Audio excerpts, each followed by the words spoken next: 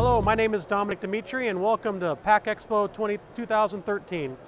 On this demo here, we're showing our latest generation motion controller, the Power Geo Brick product, our 7th generation controller, and controlling a Delta robot.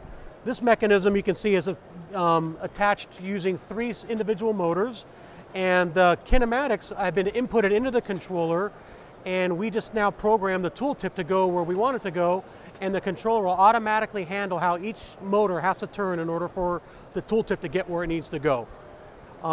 This product specifically is the GeoBrick product line, and it has both the controller and the amplifiers in one small integrated package. This particular package is a 4-channel amplifier and controller, controlling the entire demo here, the 3-axis and the rotating table.